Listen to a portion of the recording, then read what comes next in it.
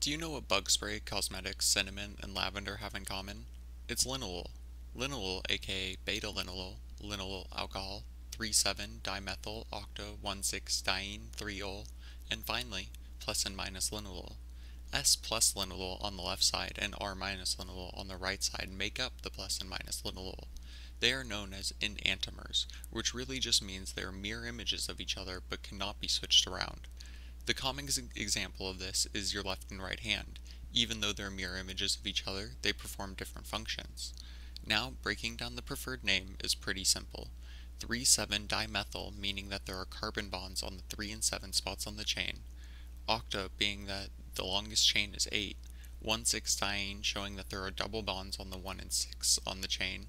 And 3-ol showing a hydrogen-oxygen on the third spot on the chain. In nature, linalool is found in things like lavender, cinnamon, mint, basil, and, where I see it most, cannabis. By itself, linalool is an anti-inflammatory, an epileptic, a sedative, and helps with vitamin E production and lessens anxiety. With THC or CBD added, you also get increased benefits like anti-tumor, stronger muscle relaxer, and antidepressant. The scents of S plus linalool are lighter flavors like sweet and floral, while R minus linalool has deep flavors like woody and lavender. Uses include many cosmetics like perfume, soaps, and shampoos. However, where I use it most is for relaxation and deep sleeping. Linalool synergizes with other terpenes like myrcene, limonene, and caryophyllene. Well, my top three is easily linalool, limonene, and myrcene.